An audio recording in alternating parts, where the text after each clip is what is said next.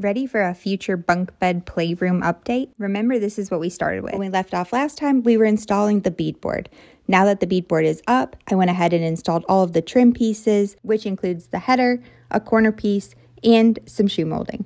Then I went ahead and primed the entire room. Bye-bye bright teal and hello skipping stones. This is the perfect vintage blue that I wanted for the space. I shared my best tips for getting the most professional paint lines, and if you missed it, you can head on over to the blog or catch up in our stories highlights. After the main room was painted, we went ahead and jumped over to the sensory closet and got that all built up for him. That included a DIY rock wall and also assembling this really cool climbing gym. Up next, we'll be wallpapering the main room. Here's a sneak peek of what it's going to look like. Follow along as we wrap up this room renovation.